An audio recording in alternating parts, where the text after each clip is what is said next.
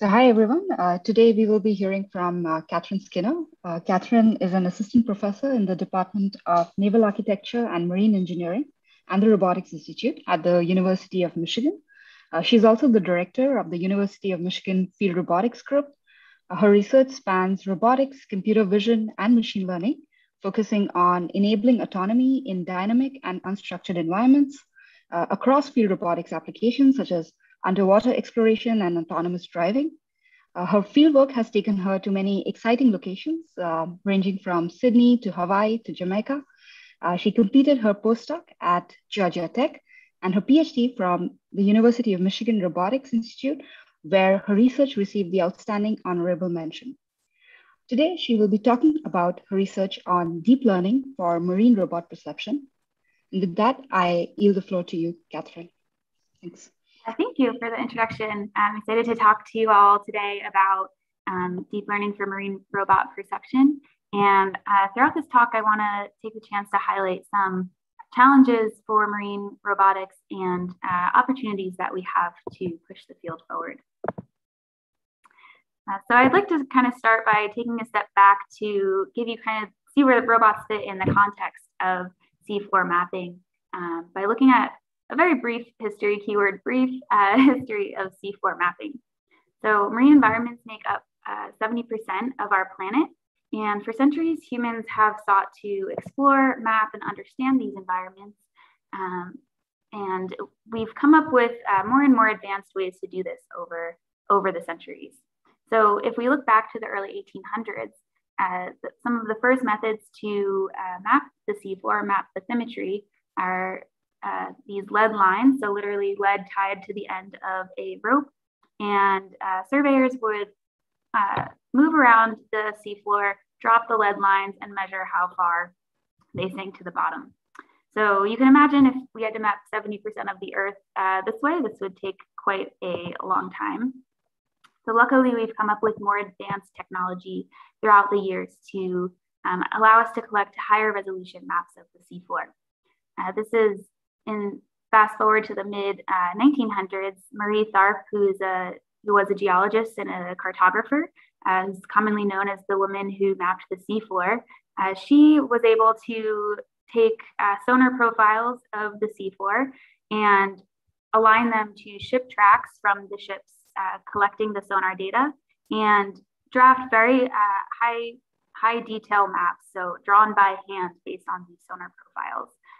So we were able to get more and more information and higher resolution of our maps, but still this is a very manual process. And if we think about current day technology, so this is from a survey in 2013, so modern day, we now have sensors and tools that can allow us to complete these high resolution mapping efforts with much more accuracy and with much less manual drawing involved, thankfully. So you can see that this is a map from a multi-beam sonar that was mounted on a ship. And this is a survey near the Gulf of Mexico. And with these surveys, we can collect very high resolution structural information about the seafloor. But we still have really a long ways to go. So it's commonly referenced that we know more about the moon and Mars than we do about our own seafloor. And what that really means is that we have higher resolution maps of the moon and Mars than we do of the seafloor here on Earth. So both Mars and the moon are 100%, almost 100% mapped up to about 100 meter resolution. But Earth's ocean is only about 20% mapped at a range of 100 to 800 meter resolution. And you can think if we had a grid map at 100 meter resolution, there are still quite a few features that we might miss, right? If we're trying to do detailed surveys of the seafloor, or if we're trying to identify objects that are smaller than this resolution, we still are going to face challenges in what we can see and understand in ocean exploration. On top of this, structural resolution isn't the only thing that matters. So for a lot of applications, color also matters too. So I've collaborated a bit with marine biologists, and they're interested in studying changes in coral reef systems over time. And for scientists, color of coral reef systems can be an important indicator for health of the reefs. So it's important to be able to observe and measure the color of these environments as well. So you can see on the right some healthy coral, which has polyps that live on the coral. They have a symbiotic relationship. When the coral becomes stressed, it expels the polyps, leaving just the bone structure of the coral itself, which is referred to bleached coral. So again, structure is one cue, but color is important too.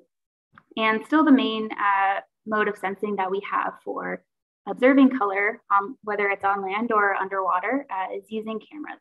And cameras, of course, are not new, but what is relatively new is our ability to bring cameras to the depths of underwater environments. So now we have the ability to attach cameras to underwater robots like this IVER autonomous underwater robot here, surveying the Great Lakes.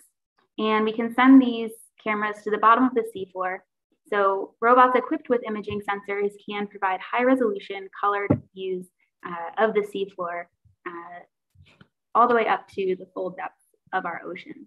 So what's been really exciting in recent decades is that more and more commercially available marine robot platforms are becoming available for low cost, but still highly efficient applications. So these robots, from the ROVs, which are tethered remotely operated vehicles, to ASVs or autonomous surface vehicles, and the IVER autonomous underwater vehicle you saw in the video before, can carry out very safe, efficient, and systematic surveys over large areas. So these surveys can provide us with terabytes of image data, and using computer vision algorithms, we can create high resolution colored 3D models of the seafloor with data collected from robots or automated imaging systems. So this is a 3D reconstruction created from imagery collected in Hog Reef, Bermuda. And the goal of this survey was to be able to identify scientific instruments placed throughout the reef structure and to be able to monitor this reef over time.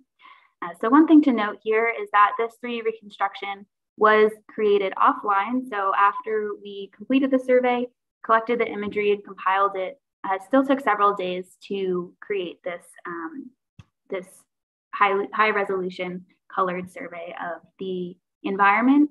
And we really want to work towards being able to equip our robots and our autonomous vehicles with the ability to perceive a 3D environment on board the vehicle themselves and reason about different objects in that scene to better survey the underwater environments around us.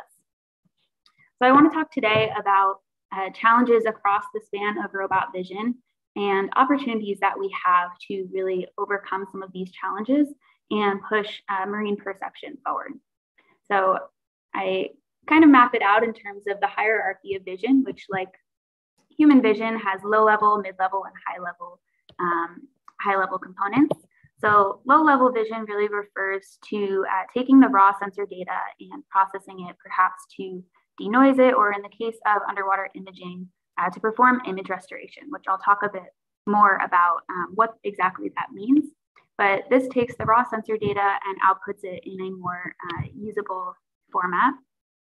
In the mid-level range, we have tasks such as dense depth estimation or 3D reconstruction, where we're taking now the process sensor data and putting it into a different representation or a different format for some higher level tasks, where higher level tasks can really start to think about scene understanding. So that might include scene segmentation or object detection, but really a way to process the scene, the full scene itself, and draw out semantic information or higher level information that scientists or other surveyors can use to make informed decisions in these environments.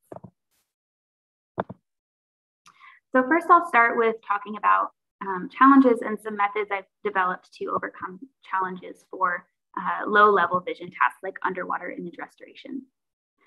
So when most people picture underwater imagery, this is what they see. They see clear water, brightly colored coral and fish. And unfortunately, these images are mostly thanks to Photoshop. And what we actually see when we look at our raw underwater images collected on board vehicles looks something more like this. So visibility can vary, of course, depending on the underwater environment. You may get clearer or hazier water, but typically for imaging surveys, we consider surveying about 2 to 4 meters above the seafloor. So you can see as you get 4 meters, 3 meters, closer and closer, you can make out more features of the environment.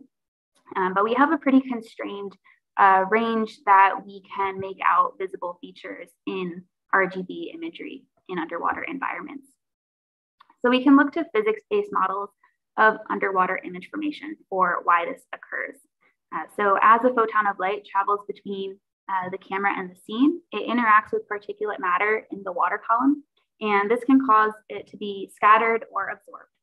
So absorption causes attenuation, which is wavelength and range dependent, and scattering leads to kind of a haze effect across the scene.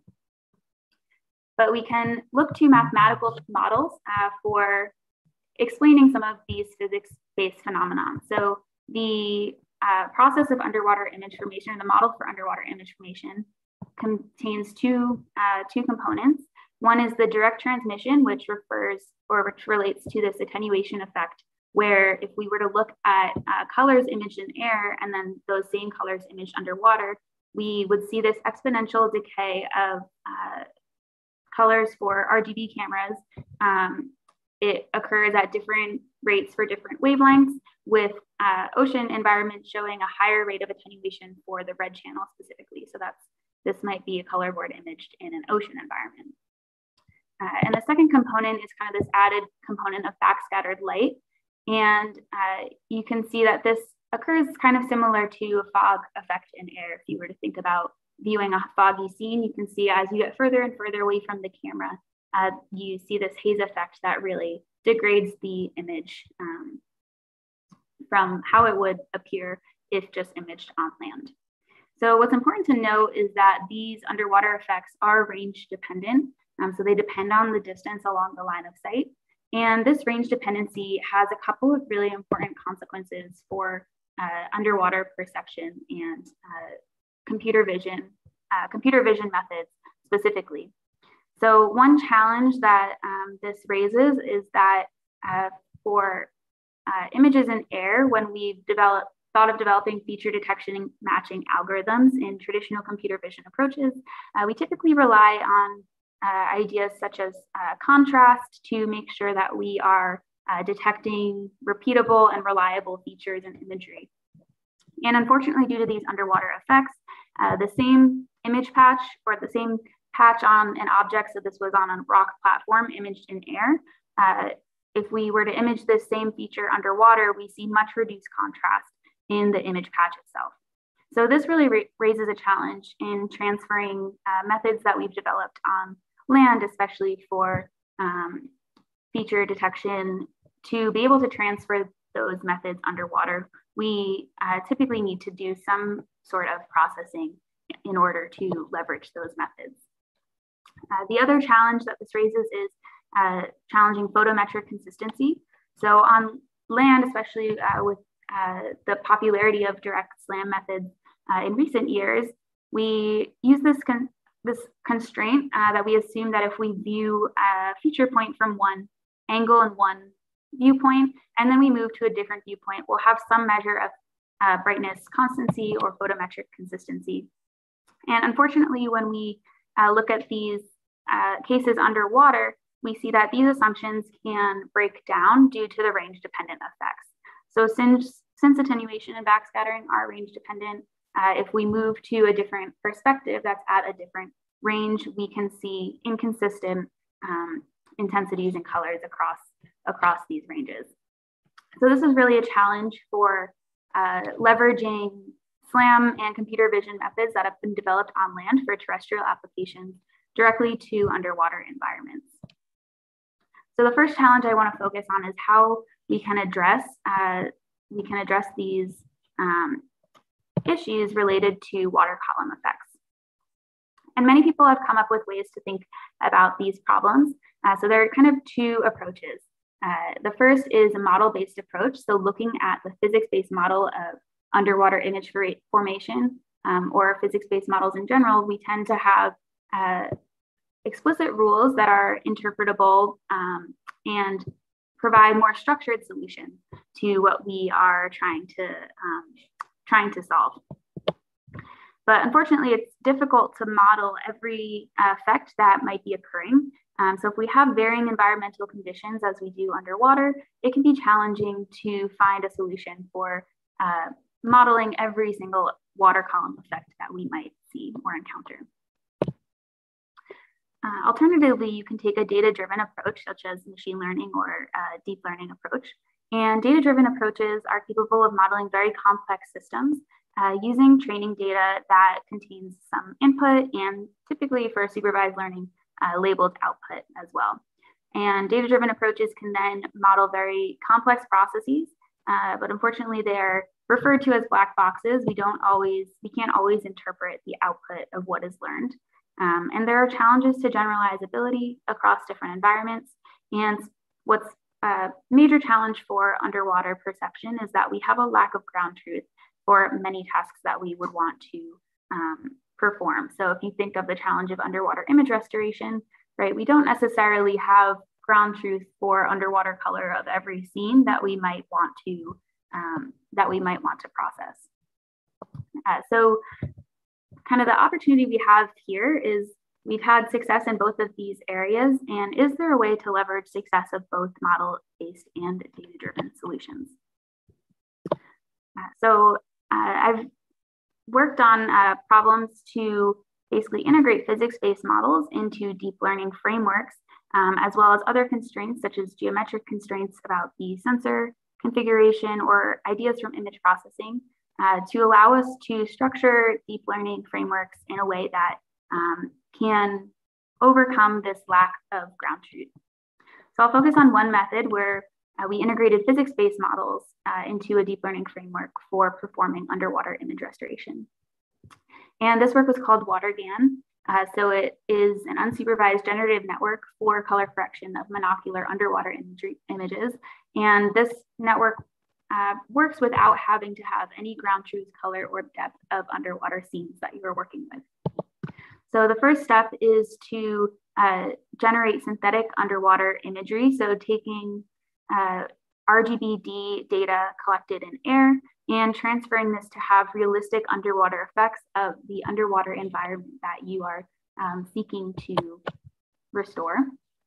Then we train an image restoration network that takes in this synthetic underwater image and outputs the ground truth in air RGB color and the depth map of the scene. And then lastly, during test time, we can take just the monocular underwater image as input and output a restored image of that underwater scene. So I'll walk through a little bit more about how this network incorporates the physics-based model of underwater image restoration. But first, just an overview of generative adversarial networks, which form the backbone of the WaterGAN network. So GANs have two networks that are kind of competing, the generator network and discriminator network. The generator network takes some input and outputs fake or synthetic data.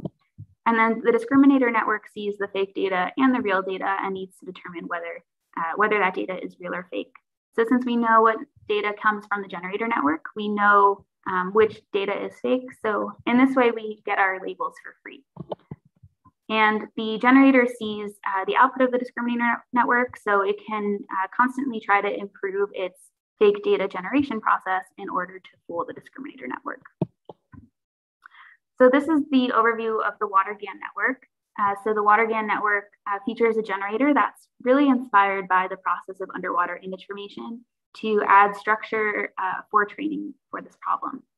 And the generator network takes in a RGB image and a depth map. So this was collected from open source RBGD datasets, as well as a noise vector, and it outputs a synthetic underwater image that matches the distribution of underwater effects seen in a real underwater dataset.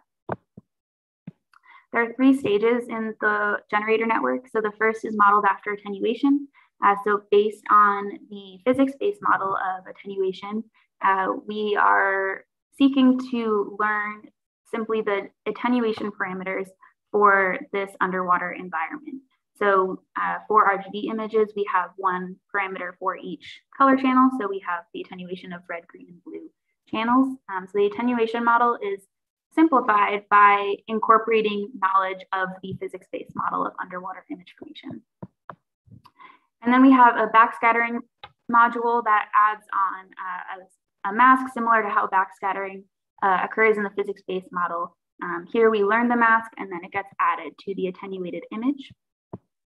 And we also modeled camera models for modeling vignetting effects, since that was important for this data set specifically. So at the end of this process, WaterGAN outputs a synthetic underwater image that is now aligned to a ground truth RGB image and depth map. Next, we can train, using this synthetic data, we can train an underwater image restoration network to go from that synthetic underwater image to a depth map. And since we know that the image restoration is range dependent, we concatenate the depth map to that RGB image to learn the final output for the restored image. And of course, as I mentioned, it's very difficult to get ground truth underwater. So we create our own synthetic platforms, artificial rock platforms, in order to perform experiments to make sure that we can evaluate our methods quantitatively and qualitatively. So this is a submerged artificial rock platform that we submerge in the water tank. And we surveyed this platform with a stereo camera system. And we also submerge can submerge a ground truth color board to give us ground truth color, only for evaluation purposes as well. So when we train the WaterGAN network and the image restoration network, this is the output that we see.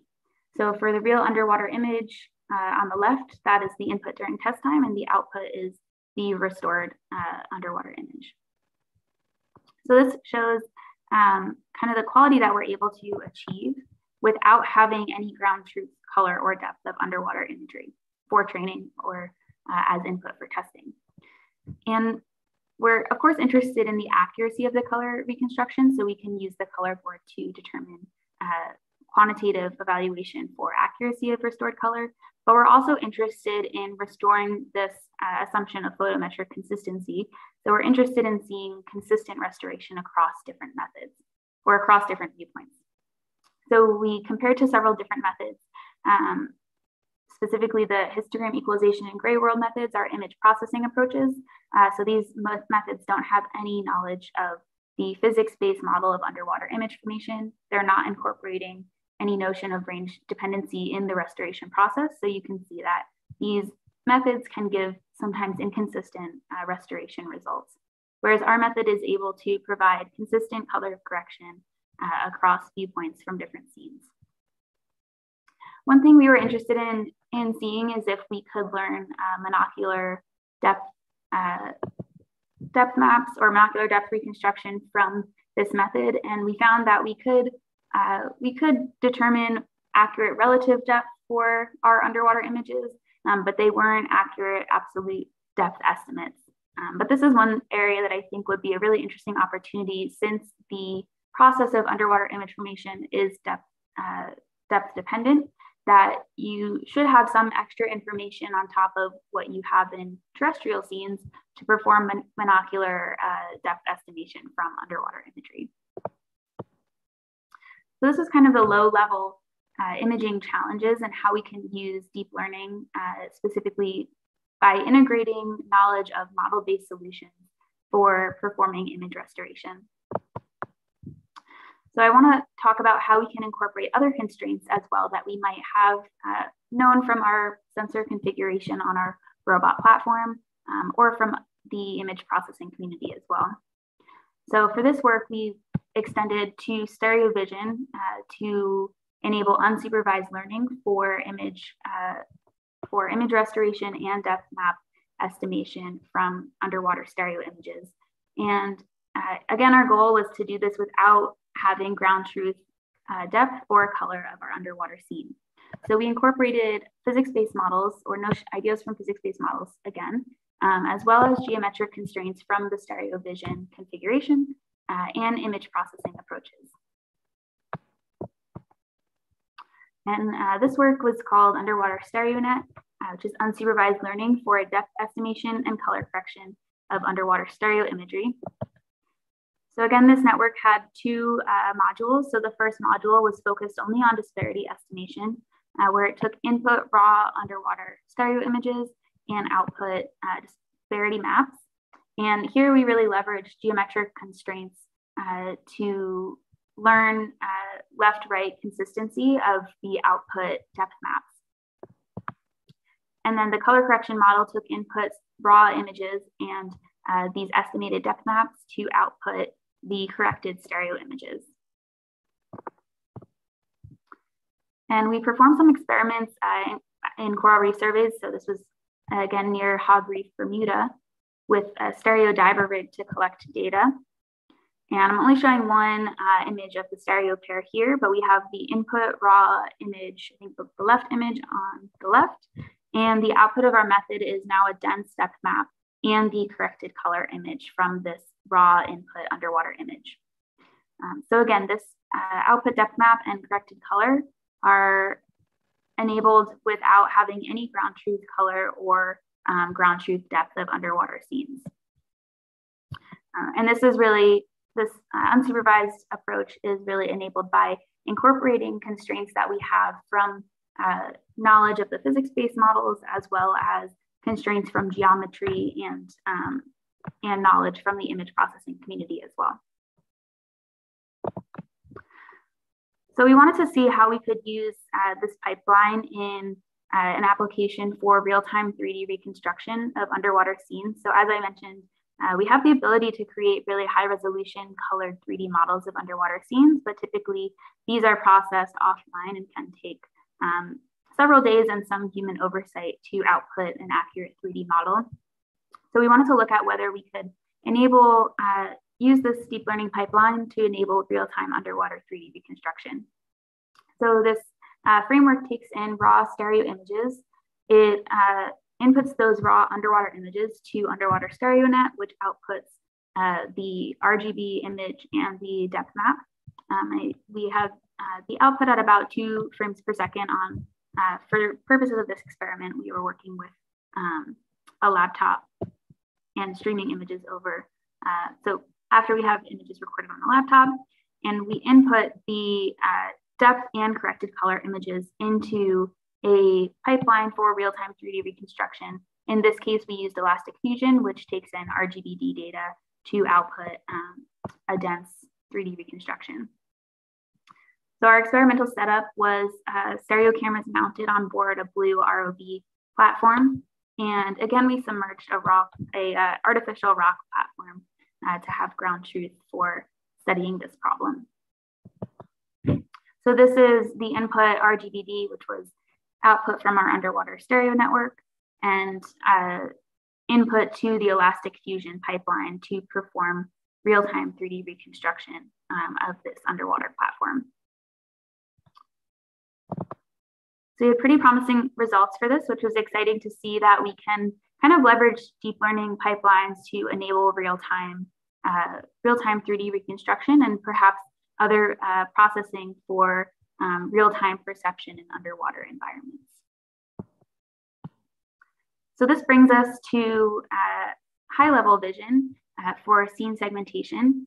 And here I just want to highlight some ongoing work that we have recently started in the field robotics group. So scene segmentation refers to the ability to process underwater imagery or process raw imagery, perhaps represented as dense depth estimates or 3D reconstructions, and output some higher level knowledge of the scene. So in this case here, we were looking at a submerged underwater city where we wanted to detect man-made structure from the underwater seabed environment. So in the field robotics group, we have recently started a project for automated detection of shipwreck sites from marine robotic platforms. So this brings up a lot of the challenges of working in underwater environments, that we have limited access to ground truth data or labeled data, I should say, for many tasks that we might want to pursue across marine robotics applications. So for this case, we're focused on working with side scan sonar data collected from autonomous underwater vehicles. And we're going to be performing surveys and tests in the Thunder Bay National Marine Sanctuary. And the National Marine Sanctuary Thunder Bay is unique in its abundance of shipwrecks. So there are hundreds of known or unknown, but yet to be found shipwrecks that lie in Lake Huron. And we're going to really take advantage of this environment in order to collect a really interesting data set of side scan sonar imagery for shipwreck sites. And we're focused on the challenge of enabling automated detection on board an AUV of sites of interest so that we can survey these sites at a closer range. And there are many challenges to this problem, including lack of labeled data, but also just the challenge of processing a unique sensing modality for underwater vehicles. So we have some upcoming field work for this project next year that we're really excited to get started on. So I just want to kind of take the last few minutes to summarize the challenges that we have for underwater robot perception. And of course, one of the main challenges arises from the environmental effects or these water column effects that are really unique to underwater environments. And they vary across different sites. So we need to be able to develop methods that not only can operate in a single site, but can generalize across different sites as well. So this is really a unique challenge for underwater vehicles. The second challenge is that we have a lack of ground truth data, whether that's because we have different sensing modalities that we work with underwater, such as side scan sonar, or because there's just a lack of resources for generating large labeled data sets of marine environments, kind of in contrast to what we've seen in the autonomous driving community, where the access to large labeled benchmark data sets has really spurred a lot of recent advances in computer vision for autonomous driving. We would like to see, those same successes underwater, but one of the challenges we might have to overcome is this lack of ground truth. And lastly, one I didn't quite touch on, but that's really important to keep as a reminder in the context of working with marine robotic vehicles, is that we have limited communication to our vehicles when they are conducting their underwater surveys. And this just really motivates the need for enabling these vehicles to have more autonomous capabilities so that they can perform large-scale, efficient, repeatable surveys on their own and reason about what sites are interesting to go explore those sites further without human input. So the limits to communication underwater are really a challenge. But all of these challenges, I think, can be turned into opportunities for developing state-of-the-art methods for marine robots. And the first opportunity is really to think about how do you incorporate model-based approaches with data-driven solutions to enable unsupervised or self-supervised methods for marine robot perception. The second is, I think, promise of modular systems for robust perception. So I focused in my work, such as underwater StereoNet, to make these systems as modular as possible, so that perhaps we could swap out systems such as the front end systems for underwater SLAM with deep learning modules instead, to work towards more of a modular solution while still leveraging the frameworks that we've developed over the years in robotics that really do have great success as well. And lastly, as I hinted with the limited communication, we have an opportunity here to develop methods for real-time processing of onboard marine robotic platforms. So leveraging these new technologies to equip our vehicles with more real-time autonomous capabilities, I think is a really exciting opportunity. So I just want to acknowledge my UM collaborators, as much of this work was done during my PhD at U of M, and then my previous and current funding as well. And just a plug that the Field Robotics Group is looking for students this year. So always excited to hear from potential future students.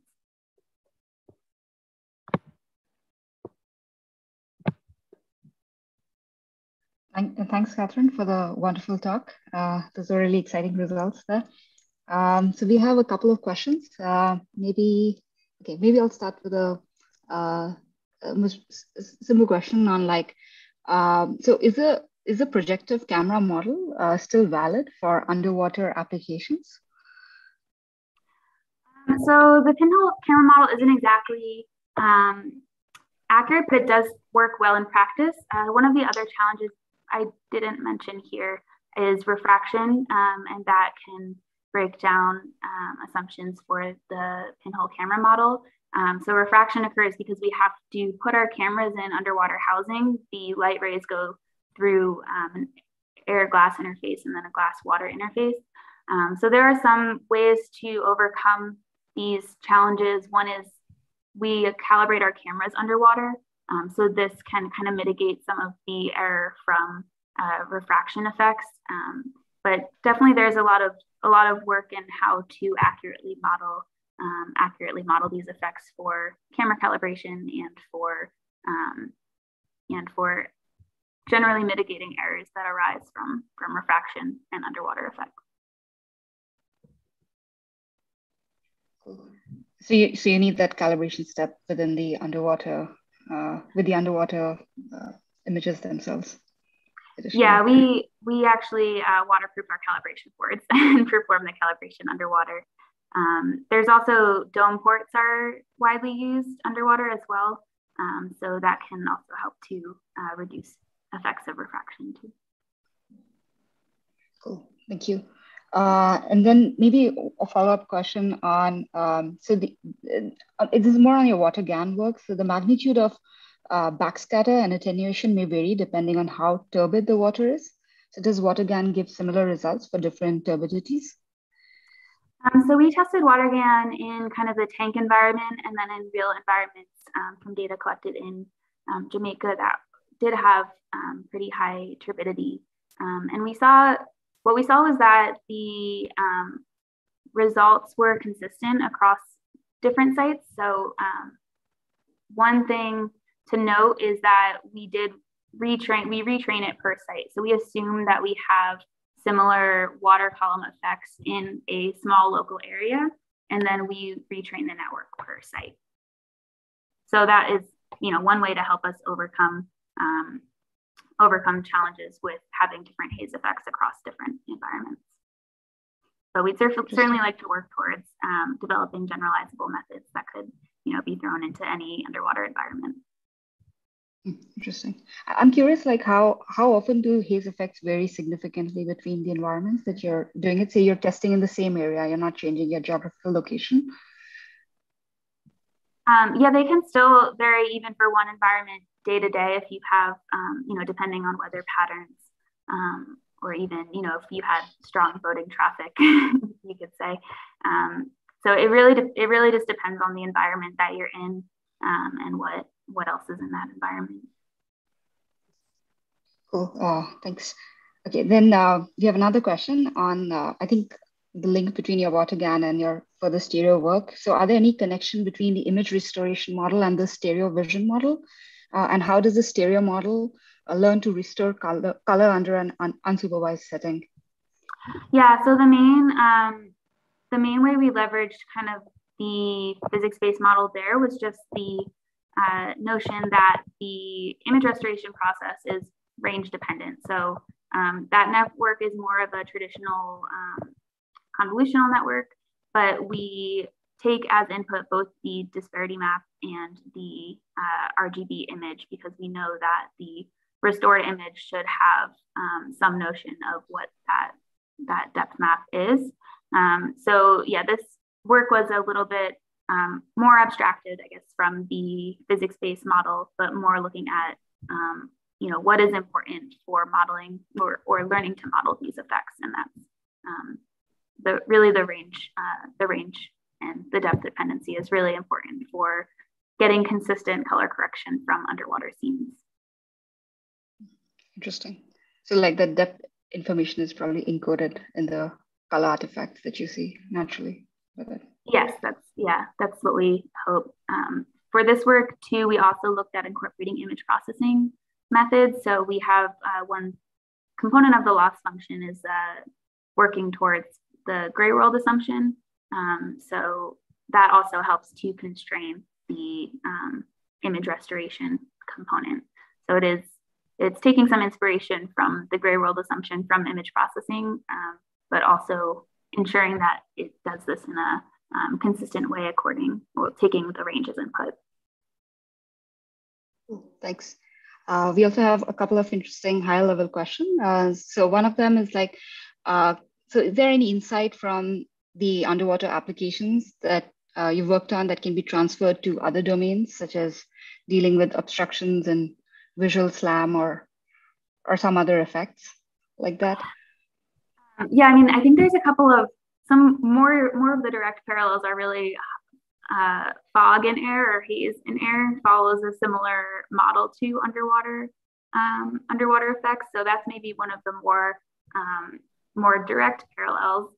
But certainly carrying forward the idea of generating synthetic data for training deep learning networks, I think can definitely be transferred on land, depending on what environments you're looking in. So I've had prior work looking at how we can learn to model sensor effects. So modeling noise in individual cameras or modeling color tone or blur and chromatic aberration, how we can learn to augment simulated data with these sensor effects to improve object detection from autonomous driving applications. So I think, learning network or using networks to learn to generate realistic effects can definitely be transferred to different domains as well. Interesting. And maybe one follow-up on that is, do you see like physics-based like scattering models and things play a similar role for those applications as well, like fog and haze outside of underwater environments? Yeah, I think a lot of the recent works using deep learning for dehazing even on land really do look towards inspiration from the physics-based model of image formation on land in the presence of fog. So that's exciting to see. I think that this idea of incorporating physics-based models is a really useful idea and can really help to structure deep learning frameworks to improve the training and kind of point towards what we actually want the network to learn. Cool, thank you. Okay, we have another interesting question on so for the level of detail that you're looking to achieve in reconstruction, is there any inspiration in animals? So any specialized sensor found in nature for that detail of reconstruction? That's a really good question that I don't know the answer to. But if anyone knows, I would love to hear about bio-inspired vision ideas as well. Yeah, and there's one question more on your platform. So what kind of computing platforms do marine vehicles usually carry, and are the vehicles energy constrained? So it depends on the vehicle because there's kind of a wide range of tasks we want to achieve. So there are remotely operated vehicles that are tethered, and those vehicles are typically larger platforms. So you could have greater computing resources on board. But for kind of the lightweight autonomous underwater vehicles and micro AAVs, you're definitely constrained by size, which of course can have, working towards a smaller size can greatly reduce the cost of these vehicles, but it can also enable them to go to a wider range of environments in general. So definitely limited in computing resources on board. For the methods I've presented here, we mainly tested them offline or not on board the vehicles themselves. So that's kind of the next step, is to maybe put a Jetson on board our Blue ROV and enable onboard processing for some of these methods. Yep, that's really exciting. I think, Josh has been building such vehicles too in his lab. So I don't know if you had some thoughts to add to this. Sure. Yeah. I think one thing is the size. So the size of the vehicle really does limit about how much you can carry. And for one of the things we have been trying to integrate a Jetson Xavier into a Blue ROV system, so that we can try and add more processing on board the actual vehicle itself. But that's required us to increase the size of the system, right? And things like that. So I think that there's definitely trade-offs between those two.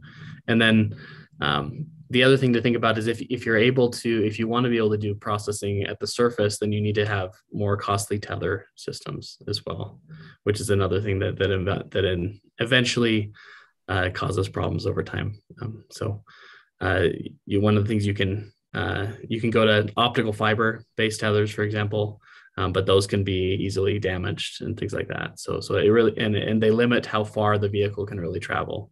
So if you want to be able to have it autonomously nap a large area, then having a tether-based system often is not necessarily what you want to be able to do. So there's definitely trade-offs between those two.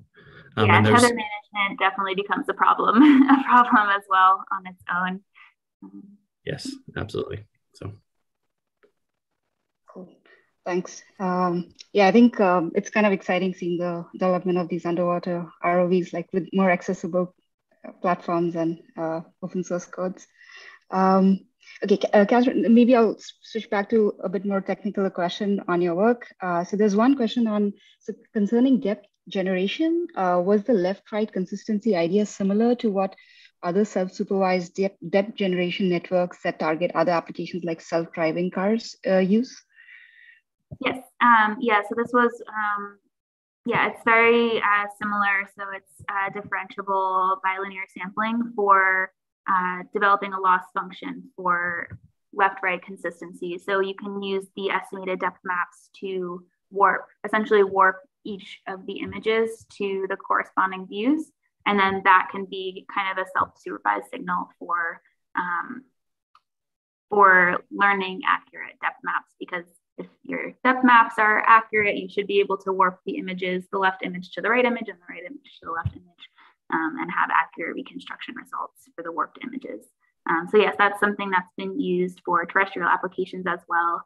One thing that was really interesting to us was that we actually pre-trained this network on cityscapes data, which you would think would be very different from our underwater data in many different ways. The baseline is very different. And of course, the underwater effects are different. But we actually had pretty good results just with pre-training on cityscapes data. So I think these types of self-supervised networks are really, really useful in terms of generalizability, even across different configurations. So that was exciting to see. We did have some, improvement, of course, once we fine-tune on our own underwater data. But it was exciting to see just how well it worked, even with pre-training, because I didn't expect that at all. Interesting. Yeah, I think maybe this is an example of insights transferring across applications as well. Okay, so and another question that we have is, so is there any other information that you combine with array sonar when you're trying to recognize shipwrecks? So like, how do you get ground truth for those shipwrecks, or was that using any ground truth, the results that you were showing? So we don't have, this is kind of a new project we've started. So we haven't done, so we're developing methods now to do deep learning based shipwreck detection.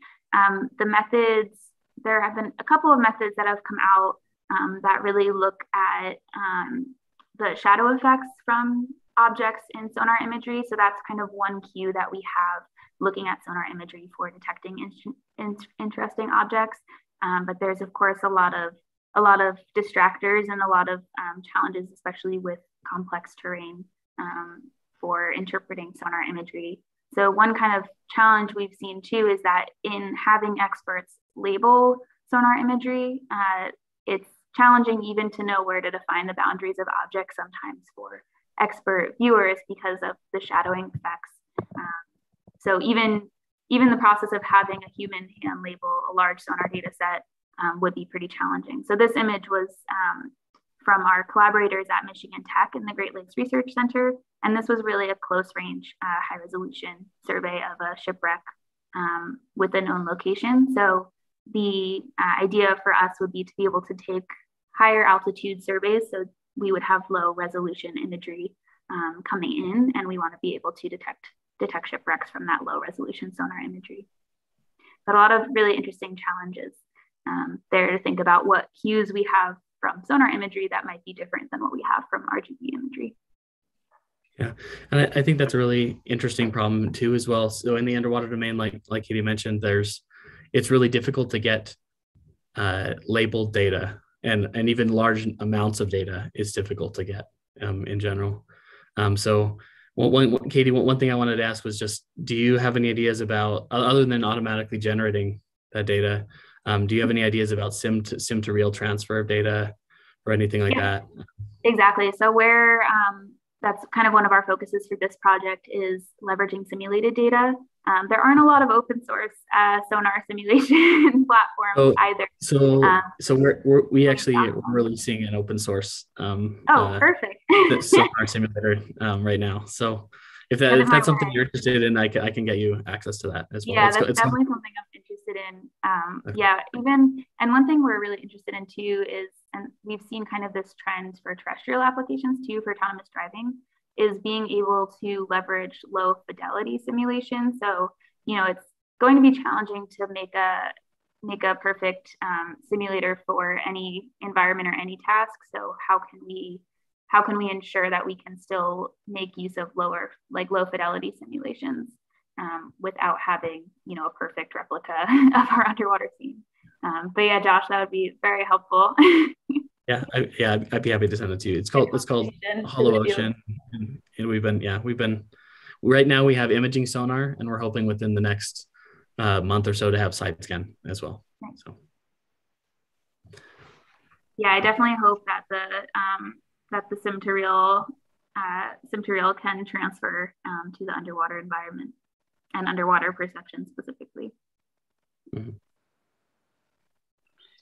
I feel like the thing that you were showing, the results that you were showing with the water gun, like with the air images and underwater images, like there was kind of a gap there also. So there was already like some gap that the network was sort of interpolating between the images. This is a different use case, but like it's interesting. Like if there's this simulator, and maybe that's the gap that it's going to cover, like going from a simulator to actual images rather than air images to water images in that scenario. Yeah, this was one reason we really looked towards structuring. So the generator is pretty highly structured, right? There are not that many parameters that it's learning compared to a traditional convolutional network, because we really integrated the physics-based model here. And one of the reasons we did that was because we saw that looking at typical cycle GAN networks, for example, going from air to underwater, what we saw was that the in-air imagery has such a different spatial distribution of features than underwater imagery, that the network was also kind of learning to transfer the structure as well. So yeah, that was kind of one reason we looked to structuring the generator. So it has kind of limited ways it can change the image. So it's really only allowed to change or to add attenuation according to the physics-based model based on the learned attenuation parameters. So that was kind of one nice benefit of incorporating the physics-based model, was that we could constrain the network to only change specific aspects, which here were the underwater effects, not the spatial arrangement of the image. Yep, makes sense. Yeah, cool. Just to ask, is your simulator physics-based or the? So it's based on Unreal Engine. So we have you can generate automatic, or you can generate actual 3D structures within the space, and then we're using the projective model of a sonar in order to try and generate what that data looks like. So one of the things we want to be able to do relatively soon here is incorporate noise in a more accurate way, because that's a more complicated thing for sonar, especially with reflections and reverberations and lots of other things that can add noise to the sonar. But right now we're able to generate based on the projection model of a sonar, we're able to automatically generate imaging sonar multi-beam imagery of 3D structures and then output that as an image. Cool. Sounds cool. Okay, and maybe switching gears a bit, Katie, we have questions still coming in. So I think for this question, maybe your fieldwork comes in handy. So much of the question is, much of the interesting biology happens at the interaction between mediums, so coastlines, shallow waters, kelp forests, etc. So any particular challenges that you see for enabling robotics in those areas? I think there's kind of recent interest in platforms that can go from underwater to shore environments. I think they're called amphibious platforms. So that would be really interesting to see how, we could design perception systems for those types of vehicles that would be going in and out of the water. I think that would be one really interesting thing to see come out of those applications. Some of the challenges, there are just, I guess, general challenges in working in near-shore environments, and that really just, might change the type of platform that you choose to use, depending on especially how much vegetation is there. This could be a challenge for autonomous vehicles going into some of these environments. Yeah, I was going to say the same thing. I think these vehicles tend to be somewhat expensive, and it's somewhat dangerous to operate them in those environments, and especially with vegetation or shallow water. Those are places where it's easy for the vehicles to get damaged, right? Or for waves to smash them into the shore, or for them to get tangled in some way. So that's another situation. That's a problem for general autonomous underwater vehicles, but especially when you have tethers, that becomes a big problem to be able to operate in those locations. So designing specific vehicles in order to operate in those spaces is a really interesting idea. And then there's interesting perception problems within that space too. Yeah, the vehicles I've seen that go kind of from shallow water to land are kind of focused on, being able to overcome challenges of waves crashing across the beach.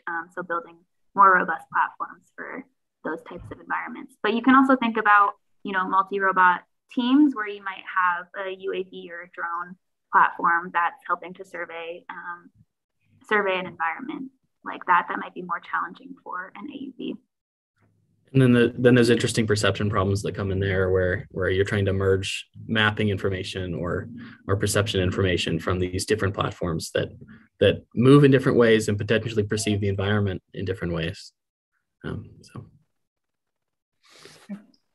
I think, that seems like a lot of exciting research and technical challenges, or even system building challenges, both for such platforms. Definitely. Yep. Okay. I guess there's one more question on the slide that you are on currently. So what were your observations with this structure generator? Like, was the structure generator more stable than what a general GAN would be? Yes, so that was, a nice kind of outcome of the structure generator was that it was much easier to train than typical GANs can be pretty unstable. So that was definitely one nice benefit of structuring the generator this way.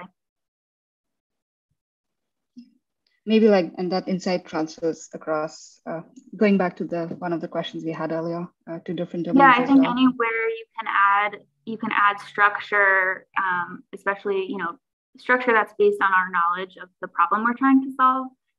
Anywhere you can add structure or constraints from our own knowledge and experience can be a really useful way to think about designing deep learning frameworks.